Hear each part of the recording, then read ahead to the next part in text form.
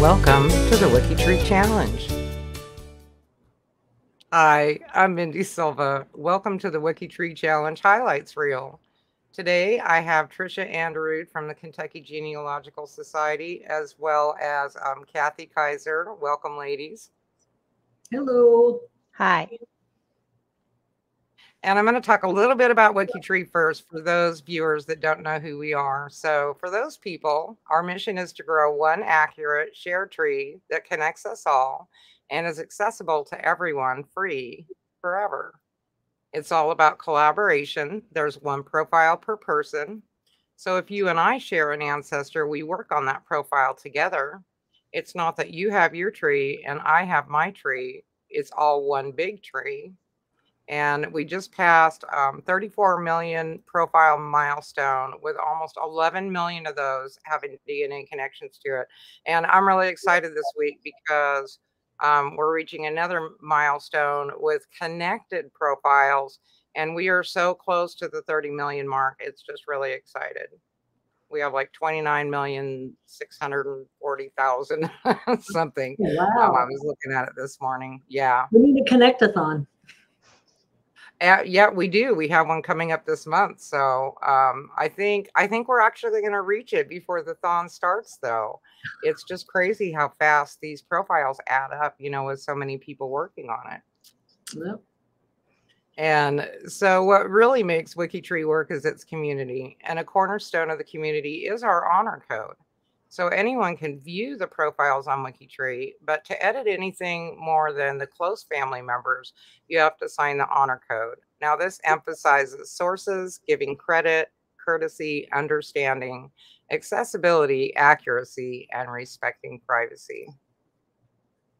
And privacy is another aspect of WikiTree that makes it special. So even though we're growing a one world tree and we all collaborate, only close members collaborate on those modern family profiles.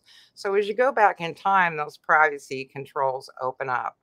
And collaboration on deep ancestors is between cousins or other interested members who are serious about the genealogical research, careful about their sources, and willing to see their research validated or invalidated with DNA.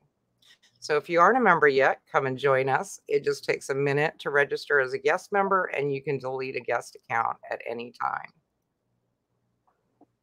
Now, the 11th WikiTree Challenge of 2023 is over. We partnered with Kentucky Genealogical Society, and boy, did we have a lot of fun with this. Of course, this was near and dear to my own heart. This is where my husband's family is from.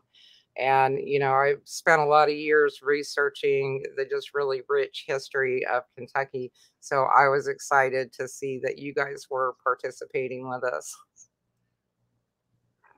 Now, they gave us 7 names. We had 7 days to find everyone we could within 7 degrees. 7 degrees means 7 steps in any direction. And on WikiTree, we call that a person CC7. Our starting people were Jesse Hilton Stewart, who gained 3,400 relatives. Alice Spencer Geddes Lloyd gained 2,797 people. William Loftus Sutton, MD, gained 7,910 people. Josephine Kirby Williamson Henry gained 2,124. Margaret Arvin Sassons gained 4,324. Cora Wilson Stewart gained 7,160 relatives. And Alberta Odell Jones gained 605 relatives.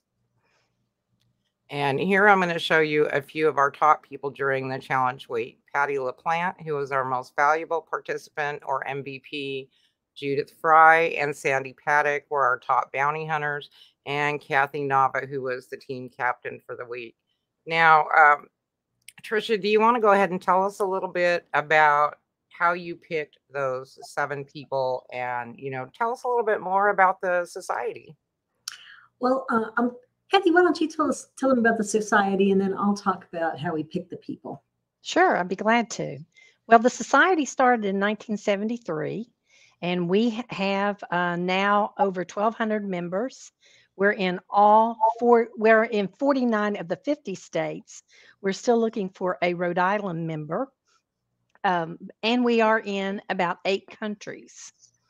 We have a number of programs that we uh, um, extend out to our members. We have the grant program, which has been really very successful. It's been going on for about 4 years now, where we award money to have documents or photos, things like that digitized. And that opens up August 1st. And all that's on our website at kygs.org if you want to go over and check it out and see what all is entailed in the grant program. We also offer our members, what is it now, Tricia, over 100 videos on researching that has been done by many great presenters across the United States. We also focus, like in March, on the Irish and the Scotch Irish, and then we focus in August on Kentucky. And so we have a great resource there. We have a lot of digital documents available for our members, and this is all for just $20 a year. It's a great price for what you get. And we started up about a year ago, Front Porch Talks, where we meet once a month on different subjects. There's small groups, and they meet online and discuss problems or new research techniques, things like that. And of course, we also have a monthly Bluegrass Roots that is digital that comes out. We published our first book in a long time in May, and that's to celebrate our 50th anniversary this year. The book was Essential Guides to Kentucky Family Research. And then just now, brand new, last week, we published the Kentucky and Its Kin. So those are available on Amazon.com, and both of them are must have if you're researching in Kentucky. So that's just a few things that we have going on at the organization. And if you've got any roots at all in Kentucky, we think that you should come in and join us. We have a great time, and we offer many things that'll help benefit your research. Yeah, some people they don't even have family in Kentucky. They just like our society because we're so involved. So that's kind of fun. And if you're in Rhode Island, interested in joining us, we'll give you a free membership. Just contact us. But the way we decided on our members, on the people we chose, Mindy, was we like to be very collaborative, just like WikiTree. And so we just did a little contest, and we had people nominate people who they thought would be good for us, who would be notable. And we had over 100 people selected, just nominated. So I pawed through those and got it down to about 50 people. And then we sent that out as a survey, and we let the members choose again who they thought would be the most interesting to do. And that's how we got our list. Yeah, that's great. Once again, I mean, there's just so many interesting people in Kentucky's history. It's just really hard to, I imagine, pick just those 7, which makes it nice for us because we don't have to narrow it down. we just let you supply them. Really great stuff. Well, we have a good list for And next year, too, returning to the challenge, it does take an entire. You aren't the first society to say that. I know I'm still trying to figure out how I want the challenge to go next year, but definitely we will be having it again. It's just too much fun not to. So here we have, it takes an entire team to collaborate and come out with these outstanding results. And we had more than 128 people participate over the week in, just an incredible show of collaboration. So sometimes we'll get 150 people that sign up, but people get busy and things come up, and we'll wind up with maybe 50 people participating. But this was more than 128. So 128 that showed up on our score sheet are tracking for those wonderful reports we get from Alesh. Yeah, but that means there were more than that because there are things that people do during the challenge week sometimes that don't get them points, but it does help improve the tree. And so, I always say more than. Yeah, and it was great having the Discord because I know I got like I got someone's grandfather and I couldn't get any further. And I'm like, oh, someone help, someone help. Oh, I tell you what, you get hooked on it really quick. And, I find when I go to do my own research, I'll hit a point like that. And I'm like, okay, I want to go to my focus group here. Where's my challenge room? That's I right. want 4 people to look at this marriage record and tell me what's wrong with it, or what they think. It's too much fun. Now, because we look at all these connections on WikiTree, we took a look at, to begin with, all of our starting ancestors, and we did find a few blood relations, but we also found many, many connections. So these are just some of the connections we found. Now, Jessie Stewart is 19 generations from Alice Spencer Geddes Lloyd, being her 7th cousin, 3 times removed. He's also 10 degrees from Cora Wilson Stewart and 14 degrees from William Loftus Sutton. Margaret Arvin is related by blood to many of our genealogists. This was interesting from the first year of the WikiTree challenge, and it's just so easy to pull these things up on WikiTree and see who they're related to. So it was fun to see that so many of our genealogists were related to Margaret. Now, she's also 27 generations from Alice Spencer Geddes Lloyd, being her 12th cousin once removed. She's 12 degrees from William Sutton, 14 degrees from Cora Wilson Stewart, and 15 degrees from Josephine Kirby Williamson Henry. And then for Alberta, she's 21 degrees from Jessie Stewart, 21 degrees from Cora Wilson Stewart, and 25 degrees from William Sutton. So, just a good reminder that we're all connected somehow.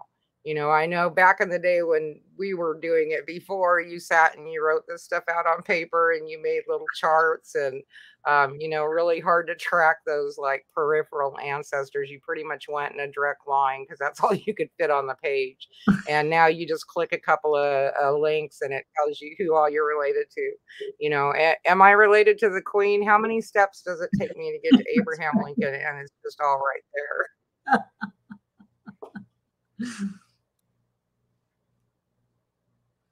And then we do have a lot of fun using this connection finder during the week to see who we're the closest to.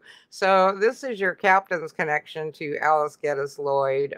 They're actually blood relations, being 7th cousins, 3 times removed. And we do this a lot. Like we follow it throughout the week. If you're on Discord at all and doing the chat, and we look at those distances.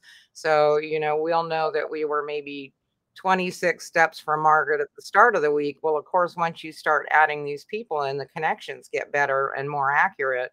And then all of a sudden, you're only 18 steps from her. And so we like to follow those. Yeah, I was surprised that I knew Jesse Stewart because he was from Eastern Kentucky. I would be related to him, but it turns out I'm more closely connected to him through a marriage than through our shared grandmothers. Oh, wow. Yeah, that's always fun to see. And then, here we never know where we're going to find a connection at when we start the week out. And we actually found out that Jessie Hilton Stewart, who seemed to be connected to everybody also, is a blood relative of Cassius Marcellus Clay Ali, so better known as Muhammad Ali. He's actually his 6th cousin. Oh, wow. Yeah. Very cool. I was not expecting that one.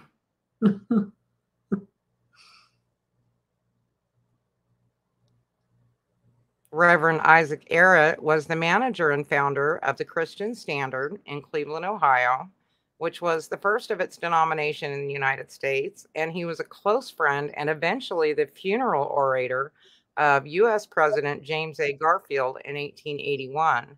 Isaac is only 4 degrees from Alice Geddes Lloyd. Oh.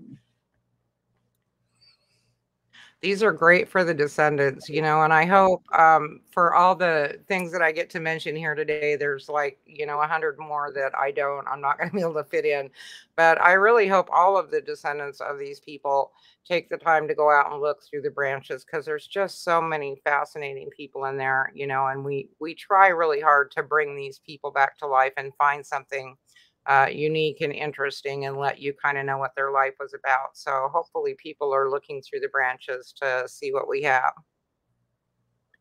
Now we'll take a look at some other interesting finds and connections, starting with Jesse Hilton Stewart.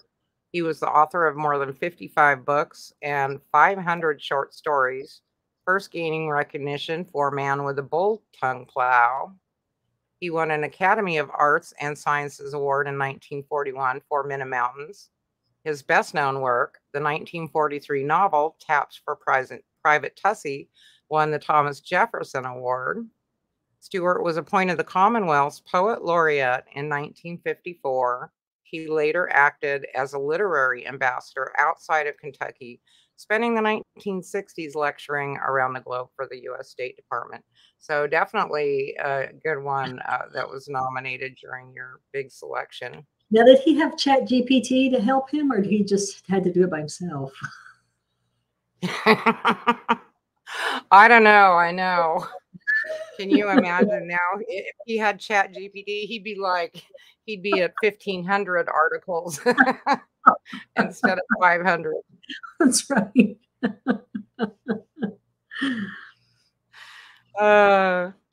Here we have in his branches Hazel Sprouse Adkins. Now, Robert Bob Stewart's sister-in-law was Hazel Adkins. She married one of the three D'Autremont brothers, Ray, who was wanted after a failed deadly train robbery attempt in Southern Oregon in October 1923. So 2 years later, they married. Ray used an assumed name on the marriage record and fathered 2 children with her before somebody figured out his whole facade, and he was apprehended finally 4 years after the robbery. Oh, Now, Hazel lived with her parents. Yeah, can you imagine? Finding something like that out a few years after you married, that's just crazy.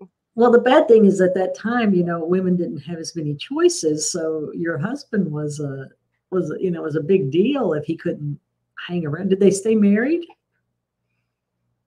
No, so they wound up splitting up. He was arrested and she went to live with her parents and raised the children there, and she did eventually remarry. Oh boy.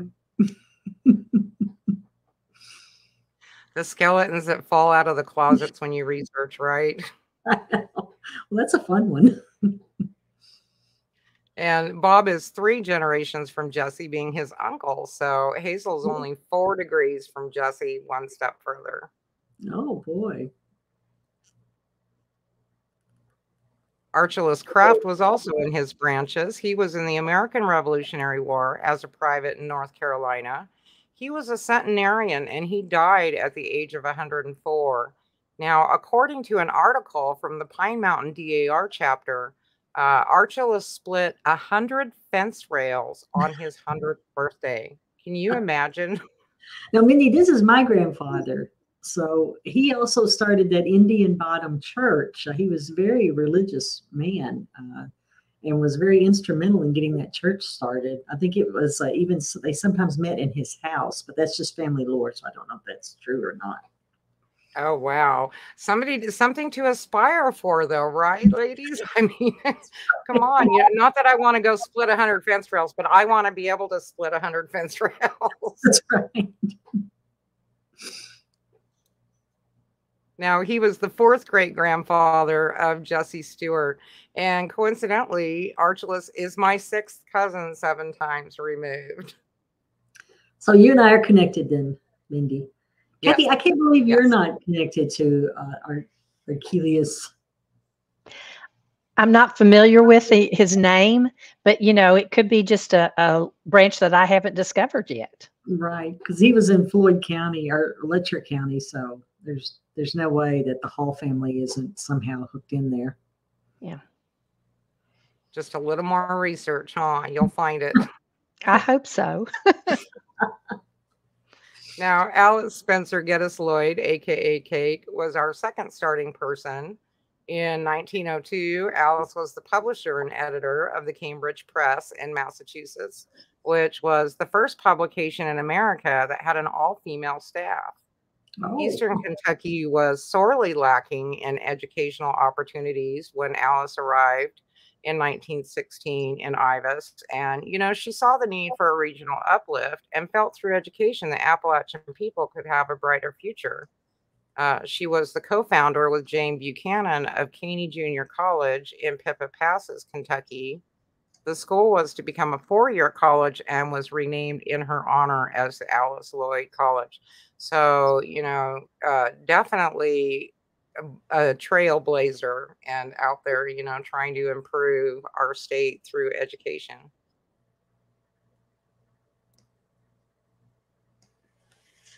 And it was really hard to pick for Alice. She was one of those that just had so many interesting people in her branches. And sometimes we don't find as much for the ancestors and the peripheral relatives, but other times they just find all kinds of discoveries for me. And so then it's kind of hard. But one of the people that was found out in her branches was William Herbert Murphy. Now, he was the co-founder of Cadillac and Lincoln automobile companies. Murphy was the lead financial backer of Henry Ford's first gasoline-powered vehicle, a delivery wagon, after Ford had taken Murphy on a 3-hour drive in a prototype. oh Murphy God. would be the main, yeah. I know, and you hear these names though. I mean, you're like, okay, Ford did it, but you don't stop and think, well, Ford couldn't have done everything on his own, right? I mean, Right. who were all the people around him that supported him and gave him ideas and gave him money and all these different things. There's just so many people that went into the these discoveries and these new companies, and you don't really hear about the rest of them. And poor Mr. Murphy here isn't as widely known as Now, Ford. is that supposed to be a Cadillac, or is that a Cadillac in the That's picture? supposed to be one of the wagons, the original delivery wagons that had been fashioned to be, yeah, before they came up with the regular automobiles. They had these delivery wagons, and I guess they didn't really do very well. So I'm not sure, what it was, if it was something with the design or what it was. That didn't do really well, but they still believe, both of them, in the future of the gasoline automobile. And of course, we know what happened to that. Looking at the roads today, they were highly successful, even if that original delivery wagon wasn't as great. But Ford eventually gave up the right to run the company, but he allowed them to retain his name. And once he was gone, Murphy went ahead and rebranded it to the Cadillac Automobile Company, which was established in 1902 and named after the French explorer Antoine Lamet de la Mothe de Cadillac, who is Oh, the man that founded Detroit in 1701. oh, I So didn't know. now, yeah, now we know the true story of where Cadillac came from. Ford, we love you, but it wasn't all you, honey. That's right. And William here is 18 generations from Alice Lloyd, being her 8th cousin. So fun I to like that you find. have the little WikiTree, the way you show their little connection there from WikiTree. That's nice. Yeah. And, I mean, that is kind of our focus this year. We're doing 2023 is our year of community connection. So not only are we connecting with genealogical societies such as yourself, but we're really supporting people in learning how to make their own connections on their tree and increase their family. And, in modern day, though, I mean, sometimes you see so often that people just work on those direct lines. But if you think about your own life, I mean, your sister-in-law might affect how you see the world. You have cousins that you grew up with, aunts and uncles that had something to do with your life. So really, all of these peripheral people make up your family unit and kind of how you view the world and what your life experiences are. And That's so, a good we point. really try and encourage people to do this. And of course, from a genealogical standpoint, you know, you hit a brick wall, sometimes that is where you find those little jackpot Exactly. treasure, you know, and you find the brother Robert left a will that said, "Oh, my nephew John, son of so and so, That's I'm right. leaving him," right? You're like, "Oh my gosh, why didn't I think of this 5 years ago? I've been looking this whole time for something." I love probate files. So, you know, we try and provide these experiences that teach people to, you know, improve their own genealogy skills so they can get through those difficult brick walls. Now, here we have an educator in a different way. We have Dr. John Leopold Will, and he, along with his wife, Jerry Will, were superb clinicians who spent their adult lives helping heal emotionally troubled children. Their Ooh. goal was to strengthen their psychological well-being. He was a published author on the subject, and in their memory, the John Leopold Will and Geraldine Rickard Will Memorial Charitable Foundation was created in 1999. Now, the tasks of emotional development, the TED test everybody hears about today, those were created by Jerry in 1971, and they're still widely used in the schools for the assessment of children 60 years later. You know, so John and Alice were both committed, obviously, to the education and wellness of their communities, and what wonderful ties to find out in those branches. And John is 6 degrees from Alice Spencer Geddes Lloyd. I also want to give a quick nod to Edith Marion Kingsley, another of our centenarians. Now, she was also 6 degrees from Alice Lloyd and lived to be 101. Very nice. But not splitting any French toast. No, no. And she didn't go bake 100 cakes either. So, but kudos to her for toughing it out and reaching that age. Third starting person we had, of course, was William Loftus Sutton, MD, and born following the aftermath of the American Revolution. So, in a very interesting time in our United States history, William was described by his great granddaughter as thus: Dr. Sutton was a large man of medium height. He had dark hair and blue eyes, a well shaped nose, and on the whole, a rather commanding appearance. He was genial in disposition and enjoyed the company of his friends and neighbors when he had time for social activities. William was called an unsung hero to the Kentucky genealogical community and was the author of Kentucky's Vital Statistics Law. So we love this man because that was one of the greatest things that happened for us in Kentucky. Right. It's our hero. Right. He is our hero. Otherwise, you're relying on trying to track down a church record, and that's knowing what church they were in. I mean, you know, right? Kentucky records didn't even say, "Oh, they belong to the First Baptist Church." You had no idea unless you had some other way of tracking that down.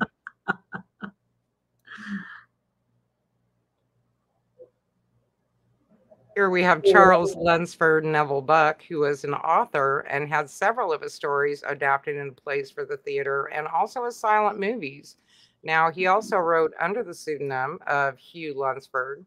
He grew up in Kentucky, except for 4 years spent in South America with his father, who was serving President Grover Cleveland in Peru. Oh, wow. Yeah, that was really cool.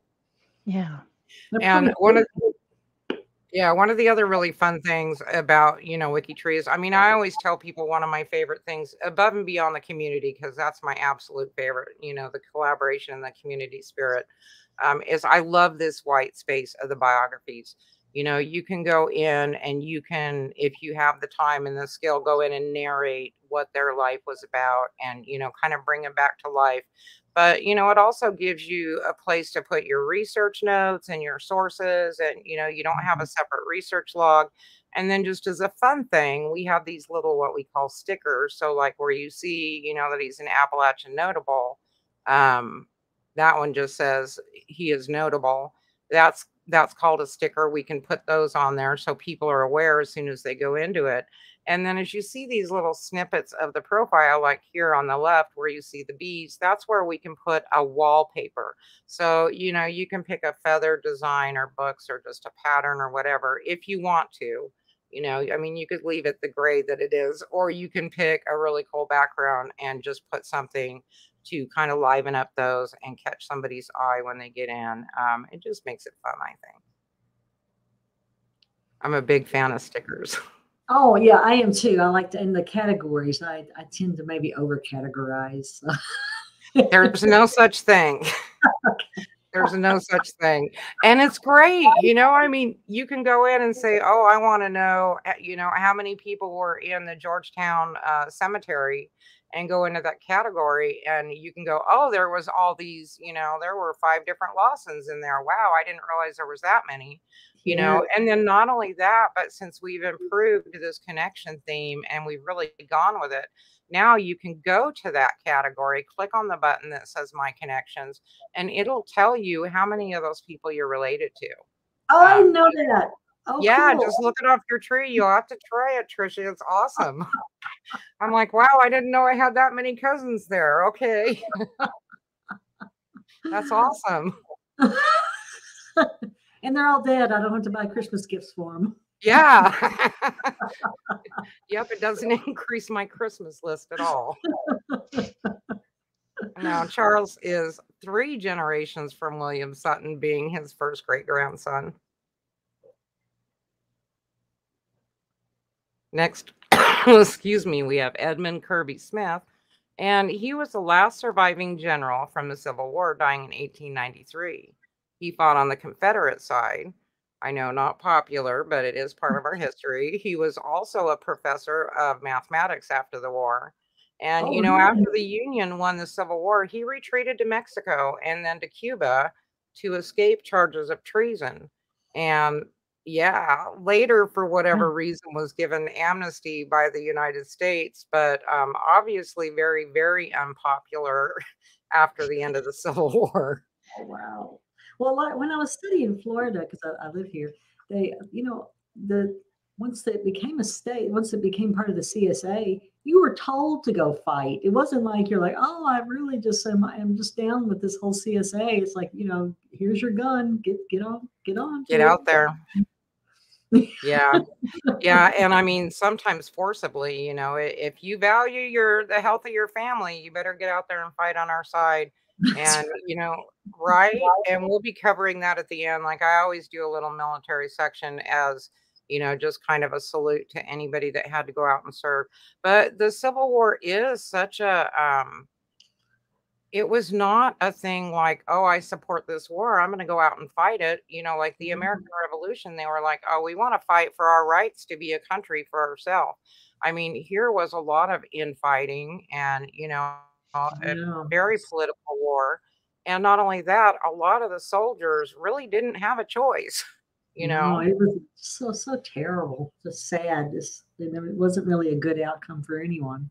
Yeah. Well, I Yeah. shouldn't say that. Obviously, there was some good outcomes, but just Yeah, but it unfortunate that it needed to occur, that the Yeah. country couldn't straighten itself out without coming to that. And one of the other things I know I saw even in my own branches were people that fought on both sides within a family. Yeah. And yeah, I just can't even imagine. So it's not even like you're saying, oh, I'm going to go out and, I'm fighting against the Germans. You're like, oh, I hope I don't run into my brother because he's fighting on the other side. And, we're in No. the same area. Well, it's especially true in Kentucky because we were a border state, so it was easier to happen. So just traumatic. Now, Edmund is 6 degrees from William Sutton. I really wanted a picture of William because he was the only one of the 7 starting that we did not have an actual photograph for, but I was not able to manage that before we could have did this. used anyone. We wouldn't have known. You could have been, no, this isn't Harvey. This is Edmund. This is him. Yeah. Now, here we have Harvey Samuel Firestone and Ida Bell Smith Firestone. So I know we recognize that name. And besides being famous for the Firestone tires, they had a radio and television program called The Voice of Firestone, which focused on classical music. And I never knew that. Well, I always think of classical music when I think of tires. Yeah, me too. I mean, where else would you go? Now, their grandson married Shirley Tinder Firestone, who was the second great grandniece of William Sutton. There we go. Yep. Old Bill's family got around. Next, we have Josephine Kirby Williamson Henry. She was born in 1843 in the northeast part of Kentucky. Josephine was an American progressive era women's rights leader. She was a suffragist, a social reformer, and a writer. She was instrumental in the passage of the 1894 Married Women's Property Act, which said in an act approved 1894, married women in Kentucky obtained the right to hold real and personal property in their own name after they were married. They could acquire, purchase, and sell property as if they were unmarried and make contracts and sue or be sued. And of course, this we know, especially as women, that this was impactful and genealogists, because women's names didn't often make it on the land records at all when they were married, let alone be able to be on a piece of property all by themselves and own it. Well, there's so many stories. Like I think it was Cassius Clay's when he died, his property passed to his brother who was no good, and he squandered his brother's fortune, leaving his widow and children just penniless. And he like, well, this money should have gone to her. It should have been her home. I mean, she lost everything because of this scoundrel and the laws. Yeah, and so unfortunate. But I know, just even looking back though, sometimes, and overall, women just, of course, did not have the rights that they have today. So when you're trying to trace your genealogy, you can find all kinds of things on your great grandfather, but the most you might know about his wife is that she's Hannah. Yeah, exactly. I talk to Kathy about that all the time. I'm like, I've got a Grandma Sue. That's all I know. Yep, that's all I know. Sorry. I don't know. And I'm a member of the Daughters of American Revolution. And, that's one of the hard things we have. I handle lineage research is, trying to convince people that they have to find something just a little bit more that proves who that wife was, and it's not that I don't feel for them though, because I know myself, you go back in those records and they're just not on the deeds. They're not in the early census records. When they made any kind of big transactions, the women were most likely not married. And even in the birth registers for their children, it would say, okay, Henry so-and-so and his wife Hannah, and that's it. You get no maiden name, no nothing. Well, I know Kathy recently helped a DAR person. She popped over to the KDLA. Yes, there was. She was trying to connect one of her females to the father, and the only way we ended up was we found a piece of paper that was, it was even a little torn off piece of paper where he had said, and I give to my daughter, Hannah, who married, John Jones. So that was just a diamond in the rough to find. Yeah, no idea. KDLA, head over there all the time. It's a great place. Oh, absolutely. Yeah, I love anything to do with probate, and then when I find those ones that just say, I leave everything to my wife and all of my children, then I want to cry. I know. Oh, yes. They don't list the children. They just say, and all of my children to be split equally. Yeah, like, well, it'd be so hard just to name them out, dude. I know. Did it take you that long to name your 5 children? Really? Did you forget their names, maybe?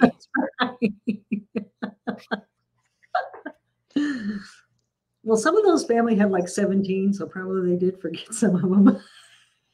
Yeah, I know. I hear that definitely. I have a lot of large families back in my branches, some very large ones.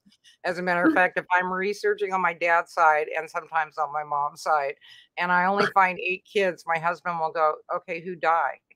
Did the wife die? Do you need to That's find the second wife?" They only have 8 children, and I'm like, "I know, I'm still looking. I'll find the other, 7 here somewhere." I have I a know they're number of there. I have a number of lines that they want to have they have multiple wives and children from each wife. One passed away, and of course he had to marry again, to take care of those children. And then he had more children, and so sometimes it's difficult to figure out which wife belongs to which child. Yep. Uh-oh, Euclid Avenue. Yeah, well, we're on Euclid Williamson. Now, he was the owner of a steamboat, the Paul Jones, and on the 3rd of February, 1848, the Paul Jones collided with the steamer Major Barber. There were several deaths reported. In 1851, the owners of the steamboat Major Barber brought a suit of trespass against Euclid Williamson and the owners of the Paul Jones before the Circuit Court of the United States for the District of Ohio. And, in one article, it was stated that they put the blame on the captain and the pilot of the Paul Jones. So the error was supposedly in that crew. And you read the article, and it's just kind of heart wrenching. And it says, if there's any way to reach the guilty ones, we hope they may be punished as they deserve. And, accidents happen, though. I mean, Well, they were always so harsh at that time. I mean, it's just like I the way know. And so eloquent. I mean, and verbal. They were very vocal about what they felt. they would have been good tweeters. Definitely. And Euclid was Josephine Kirby Williamson's father, actually. So Oh, okay. I don't usually do them that close, but that story was interesting. And just interesting to read the articles and stuff that you find. And yeah, like you said, they were very creatively written back in those times. Now, here we have General Scott Brown Jr., who was the Adjutant General of Kentucky from 1849 to 1861. He served under Governor Beriah McGoffin.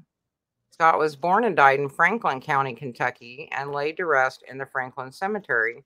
And, I couldn't find a copyright-free image of Scott, but he reminds me a lot of Abraham Lincoln. He has a long face and the hair and the beard. And I was like, is that Abe? Okay, that's not Abe.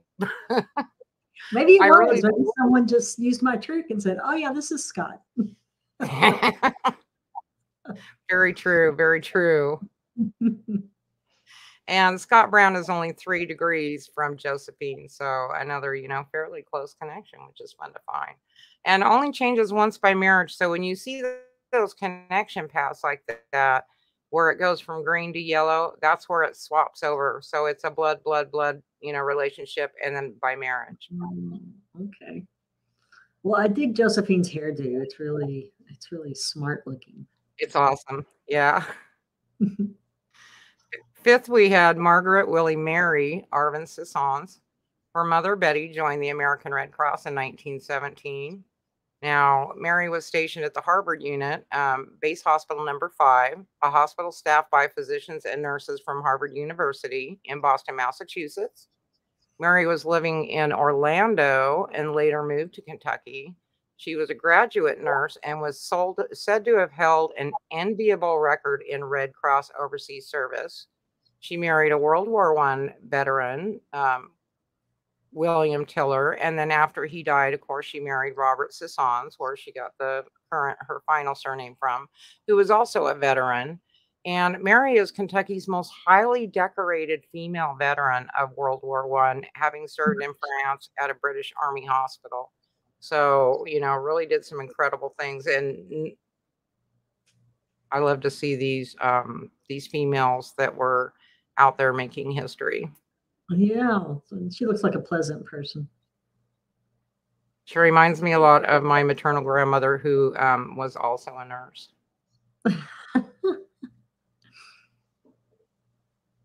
Now, this was just kind of cool. Kenshin Davis Little, if you've never heard of him, he was actually born in 1830 in Georgia. He married Elizabeth Martin in 1864, who came from a family of noted Georgia educators.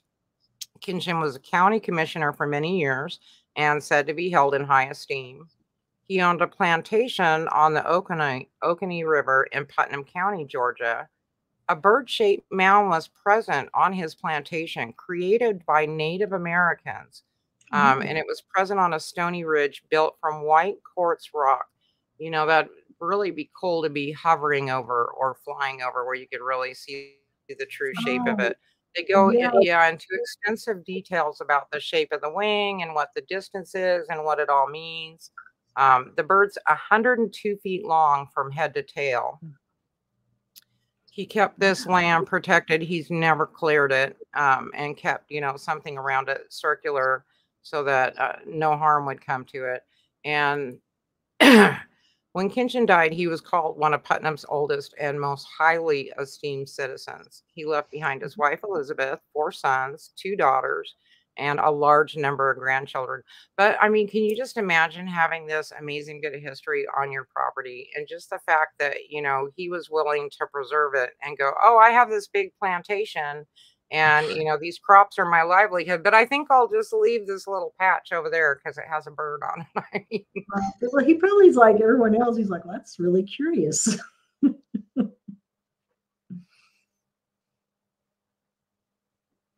and Kenshin is 5 degrees from Margaret. Huh. Now here's Granville Martin Sims the second is I learned something for every one of these challenges. I learned some. He's the original founder of 1-800-Flowers. Now he had the idea while in the shower, he claims. He was friends with both a florist and an executive with a telecommunications company, and he thought, wow, why not just bring those two things together? So, he looked into it and 1-800-Flowers number was already taken, so he flew to Wisconsin to purchase that number from the person that currently owned it. And, the business eventually floundered and the assets were bought by the current owner, who, of course, appears prominently in the commercials, Jim McCann. Now, both Sims and McCann claim to be the founder, but Sims is the one that actually started the company up and, had the original idea. So, Oh, there you something new go. all the time.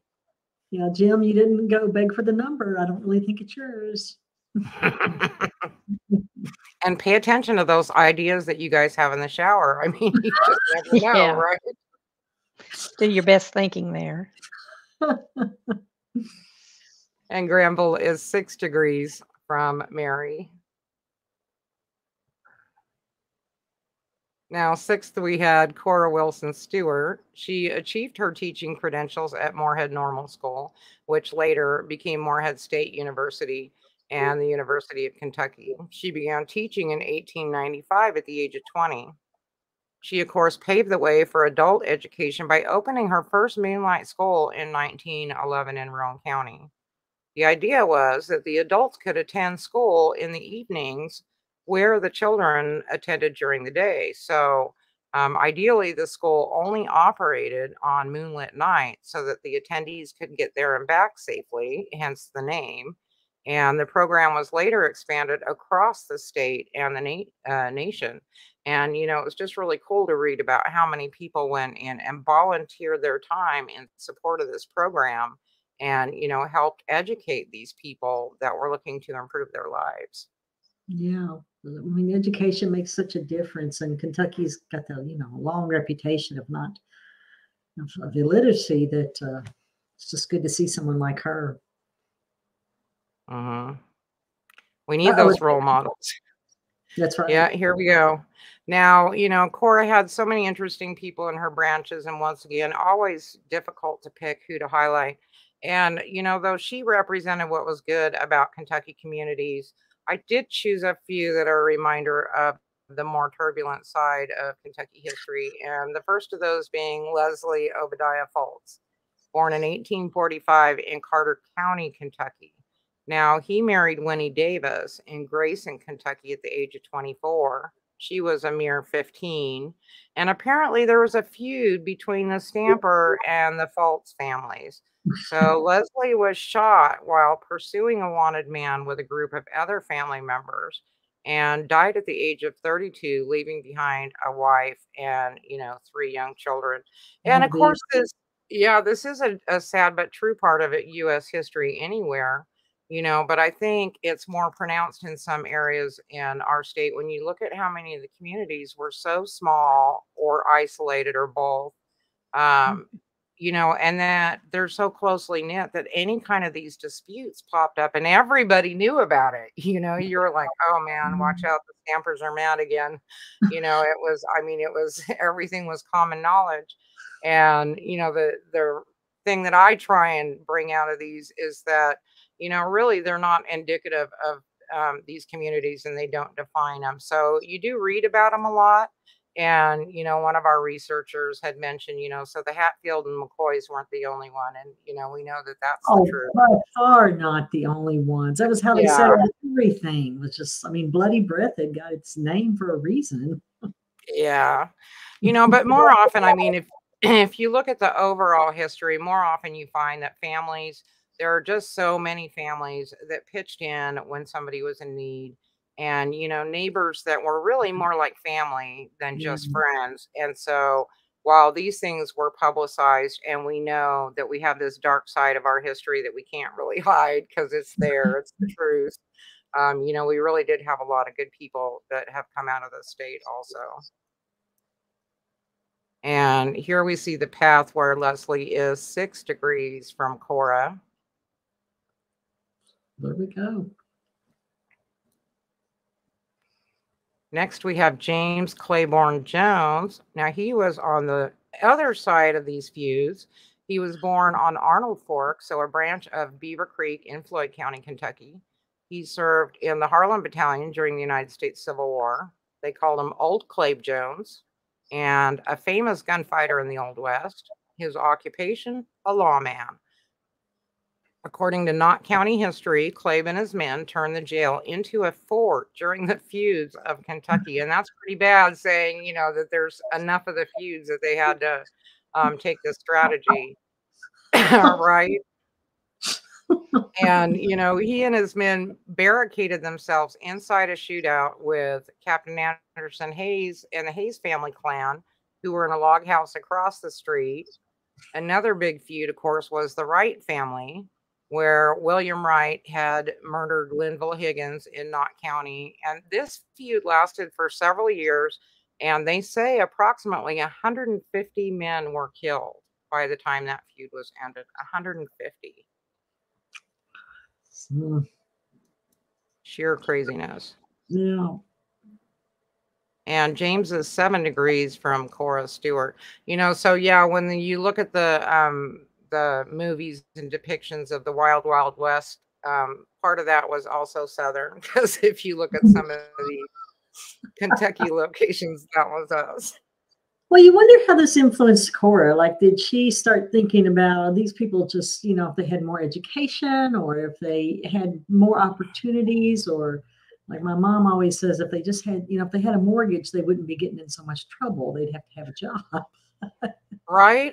She had to have been somebody that could look at the bigger picture, and say, hey, maybe if we can educate the state, then people can move on to do better things. Because yeah, it's when there are no opportunities and you're looking around at life and there's no way to improve things, you find that those are the ones that are getting into trouble.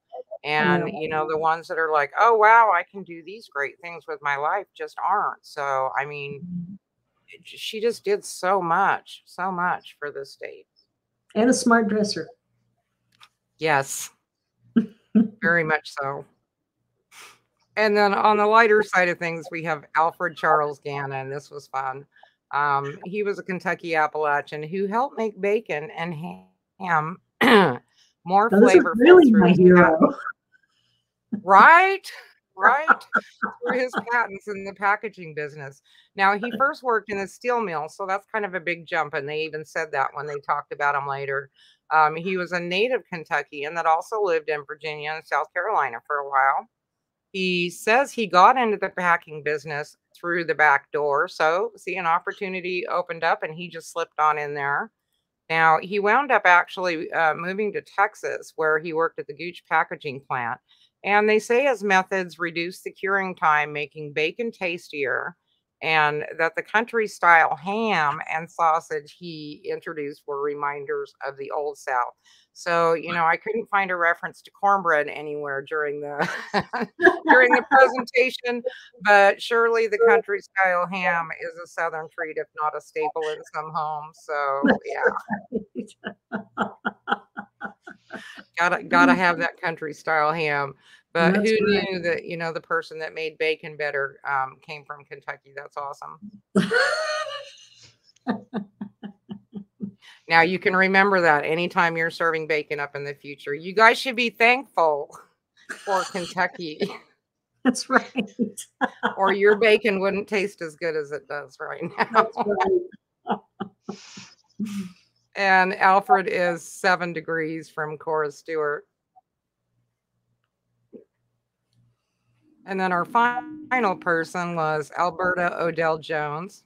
Alberta was an attorney and a civil rights icon. She was one of the first African American women to pass the Kentucky bar and the first woman appointed to a city prosecutor position in Jefferson County. She also helped educate and register Black voters, integrate the University of Louisville, and she negotiated a contract for boxer Cassius Clay. Of course, Muhammad Ali popped up again, which was fun because we found that connection earlier, and it was before I even realized that, we were going to be talking about him in relation to Alberta and that he was her neighbor. I mean, who knew? She was like, "Oh, you're my neighbor. Sure, I'll do that contract for you." She was murdered, unfortunately, in 1965, and I know as of 2017, her murder still had not yet been solved. So, sad ending on that one, but did a lot of powerful things during her time. I don't know if you've ever read anything about Muhammad Ali, but I've read a lot of interviews with him, and he was so charming and so funny when he spoke. Just and you can see that with his fly like a butterfly, sting like a bee. But he really was something. Yeah, he was very personable, I think. And then not only was Alberta notable, but she was surrounded by many notables in her branches. So here we have Grace Morris Allen Jones. She was an African American educator, a school founder, a fundraiser, postmaster, club woman, reformer, and a writer. Not an overachiever at all. She just did everything. She was Superwoman. And as well as founding her own vocational training school in Burlington, Iowa, she was instrumental in the success of the Piney Woods Country Life School, which she ran with her husband Lawrence in Mississippi. Her grandmother was abolitionist Charlotta Gordon Piles, and Grace later wrote about her in the Palimpsest in an article titled "The Desire for Freedom." Among Grace's many accomplishments was establishing an integrated kindergarten in Burlington and the Grace M. Allen Industrial School for African American youth. So, here we have another one that's interested in improving the community and hopefully opening up opportunities for, the young to keep them out of trouble so they aren't confused. Yeah. Really amazing. Family, I guess they weren't interested in improving the community because there's never anything written about them. Like they must have just went to church and took care of their farm, and that was all they did. I have some of those that just live completely off the grid. And, and I talk to people on WikiTree and they're like, "Oh, I'm still wading through the 37 letters that my grandmother wrote to my great aunt." And I'm like, "Oh, I wish I had those." I wish my great grandfather was literate. Right? Right? I want to go back and say, write this stuff down and name all the kids because I know you had 9, but I can only name 6 of them. And spell their name correctly too. Don't use nicknames. Write a diary. I want to know what your house was like, what you grew on the farm. I want it all. I need Facebook for 1850 is what I need, people. Yes. Very definitely. I know everything's out there on social media now. I mean, I think back to when my own kids were little, even, and my grandkids. I mean, all I have to do is pick up my phone, and I've got a Marco Polo video. They can FaceTime you. One of my grandchildren learned at like age 3 how to call grandma, and everything's on Facebook and Twitter and wherever, so you have a million pictures. And I mean, I think back to when it was like a huge deal to get a picture taken of your children when they were little, and to be able to hand that out to people. Now you don't even do that. You're like, well, That's right. you follow me on Facebook, right? They're all there. Yeah, you had to slip over to Owen Mills and in your best outfit and hope you didn't mess it up. Right. And Grace Jones is 6 degrees from Alberta. Next, we have Helen Jones Woods. She was the adopted daughter of Lawrence Jones and Grace Morris. She spent a brief time in the orphanage for white children in Meridian, Mississippi, before being adopted by Dr. Lawrence and Grace Jones. And Helen was a jazz and swing trombone player. She was a founding member of the first integrated all-woman swing orchestra. Very cool. We had a lot of really strong women in these branches. And she, the orchestra, the International Sweethearts of Rhythm, did a United States service, so a USO tour for the troops, and performed at very prestigious venues ranging from the Apollo Theater in Harlem to Wrigley Field in Los Angeles.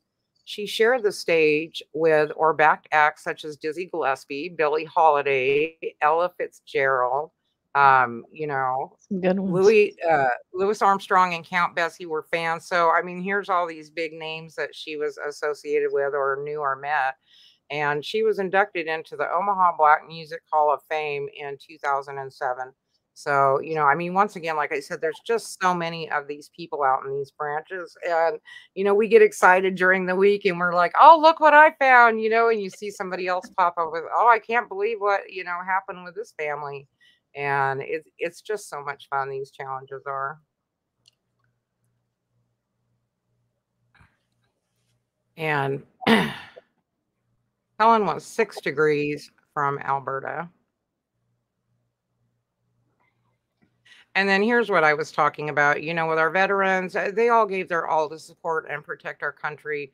But, it was hard. It's hard to look back at wars like the Civil War. And we still want to acknowledge the fact that these men did go out and perform their duty, whether it was voluntary or not, and tried to protect freedoms or support whoever it is they were supposed to be supporting, and protect their families mostly, probably more than anything.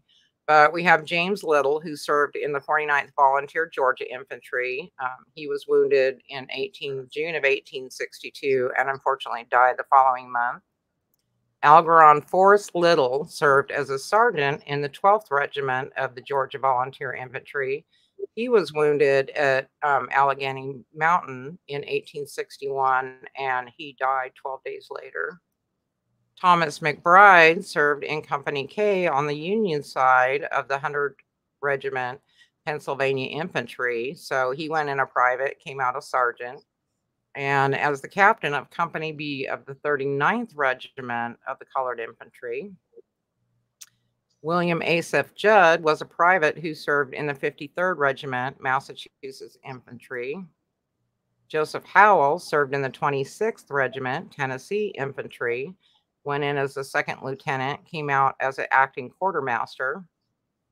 Francis Pennington was a private in the 10th Regiment of Kentucky Cavalry, Confederate side. Andrew Huntington, 9th Regiment of Illinois Cavalry Union.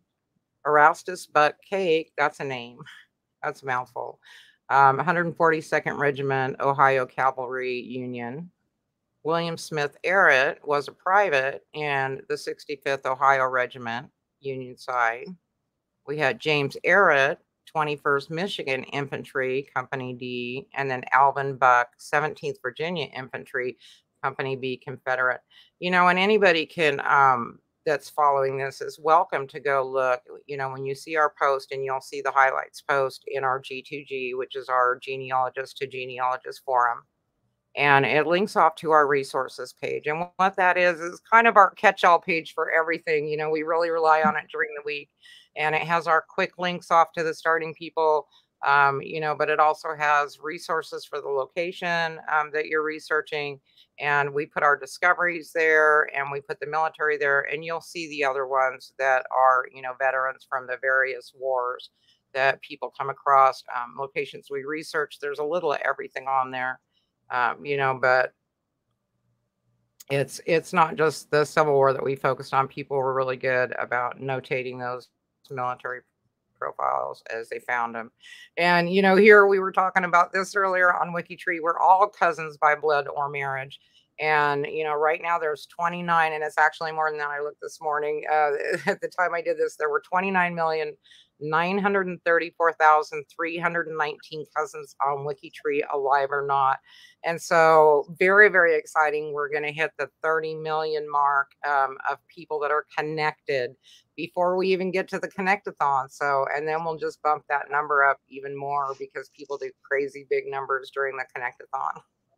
Wow. Well, it's so exciting, Mindy. I mean, I love the way WikiTree, like KYGS does a good job of like educating people and connecting them, but you guys really kind of put the rubber to the road. And that's why this was a good partnership for us. And just a very exciting and interesting to see, Kentuckians, how they've made an impact in the world.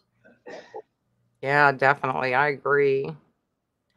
And, here our research focus began in Kentucky, but by the end of the week, we had researched in the following locations: Austria, Canada, England, France, Germany, Ireland, Scotland, Switzerland, and of course, the United States. And, this is one of the fun parts for me, is I love seeing where we wind up tracing those family lines. And, it'll start in some little community or some state in the United States, and we'll find people in Japan and Australia, and I mean, you just never know where people are going to wind up at.